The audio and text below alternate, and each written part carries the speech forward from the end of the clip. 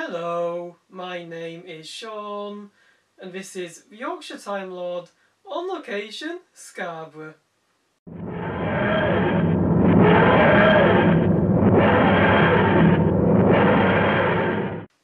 Okay, so this is an idea I've had for a while for a series of videos, basically called the Yorkshire Time Lord on location. And basically what it involves is me going to various locations around Scarborough, basically discussing a little bit about its history and why I like it and why it's such a great part of the country. I'm hoping that eventually I could expand to visiting other places in the UK or even abroad, because I would like to do a video on Bakewell in the future, or Switzerland, or places like that. That's probably going to be, quite a few years off, because it would depend on when I feel comfortable going on holiday again after COVID-19. But it is something that I'd like to do in the future, and I think it would be great for my channel. But at the moment, I'll be focusing purely on Scarborough and the surrounding area. And when you take a look at our coastline, we have just such a pretty beach and such a pretty sea. It's a really stunning coastline that we have in Scarborough. I don't think there is a seaside in the country as pretty as Scarborough. And we have such an interesting history as well. I mean, in the 17th century, people used to come here to sample our fresh spring water. And it was discovered by a guy called Thomasin Fowler in the 17th century that our water could cure minor illnesses, which brought tourists from across the country. Now, I don't believe that would be the case now, so I definitely don't recommend anybody going down to our seafront to drink our seawater, because I think it might make you quite ill nowadays. I definitely wouldn't fancy drinking it myself. I'd probably feel like I'm going to die if I drank the water, because I don't cope well with illness. But yeah, definitely don't go to the seafront and drink our seawater, because I wouldn't recommend it on a health and safety level. But we have so many iconic buildings in this town, such as the Scarborough Spa, which is a place that I've visited, a few times. Basically, it was where my prom was held during secondary, and it was a great place for my prom. I kind of embarrassed myself by dancing a little, and it was really embarrassing, my attempts at dancing, which I'd also attempted before with like school discos and like family parties as well. And yeah, I'm not a good dancer, not a good dancer in the slightest. Put it this way, I make Matt Smith's drunken giraffe as the 11th Doctor look good. That's how bad I am. But yeah, Scarborough Spa is great. It's a great place for theatre and dance, and also private events such as school proms or exhibitions or things like that. And I might do a separate video on Scarborough Spa in the future, because that's such an interesting building and there's a lot to discuss there. We also have things like, we used to have the Futurist Theatre as well, and I say used to because it doesn't exist anymore, but basically it opened in the year 1921. It opened in 1921 and it closed on the 6th of January 2014, and then it was later demolished in August 2018. And acts there, and some of the acts that they used to have at the Futurist included people like the Beatles and Steps, and I saw a few shows there myself as well, including the Chuckle Brothers. I also saw Basil Bush there, and I saw The Woman in Black too. And The Woman in Black was a really great show. It was a little bit scary, it did terrify me a bit, but it was really good because it was so atmospheric and it really did make you feel, quite terrified.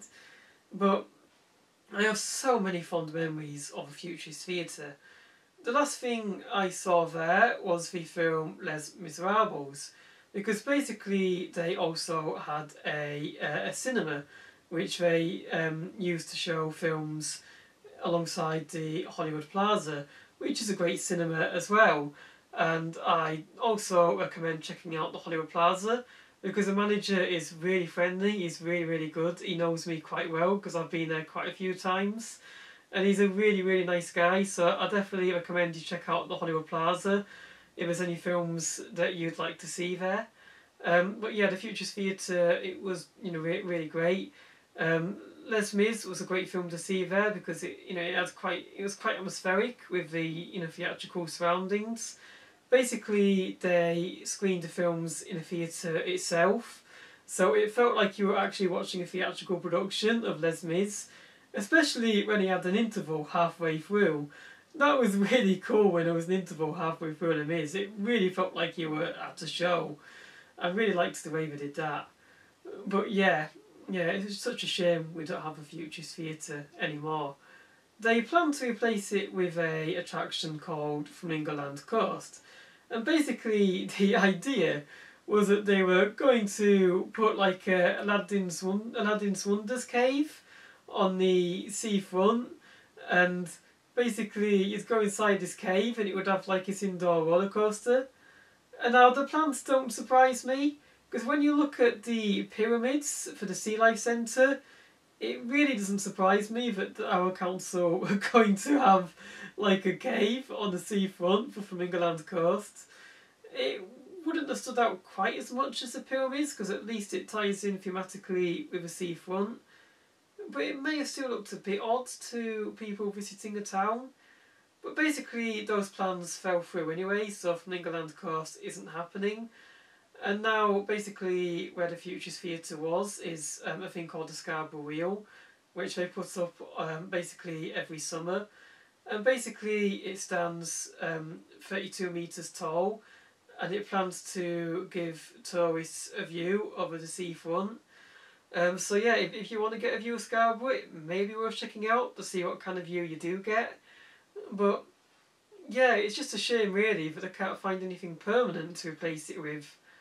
I would like to see maybe another theatre there, or perhaps Legoland Discovery Centre, which was originally going to open where the former Atlantis water park site was, but that's not happening now. So yeah, maybe Legoland Discovery Centre could go there, or maybe a cinema, as long as the people at Hollywood Plaza would be allowed to transfer their jobs over to the cinema, replacing the Futures Theatre if that was to happen. Yeah, I mean, hopefully something will happen there eventually, but who knows? Time will tell. It always does. And another great place to visit in our town is Scarborough Castle. Obviously a hugely iconic castle. And it used to act as a royal fortress during the Middle Ages. Basically, during King Henry II's reign, it acted as a royal fortress. And also in the 1950s it became a prison. And nowadays it's owned by the English Heritage and has been owned by the English Heritage since 1984. And it's a really fascinating place to visit. It has a great history. They give you these audio guides which explain a bit more about the heritage of the castle. And its time during the Second World War and also during Roman times as well. I've been to Scarborough Castle a few times, and it's really quite impressive how it's managed to stay standing all this time. There's quite a bit of it left, given that it's such an old castle. And yeah, I definitely recommend visiting Scarborough Castle if you're ever in the area, because as I say, it's a great place to visit. Really interesting, and it keeps you entertained for about an hour or two whilst you explore the castle and the parts of it that have survived over the years. Anyway, have you visited Scarborough? What do you think about our lovely seaside town? Don't forget to let me know in a comment section below, and if you like what you see, don't forget to like, comment and subscribe.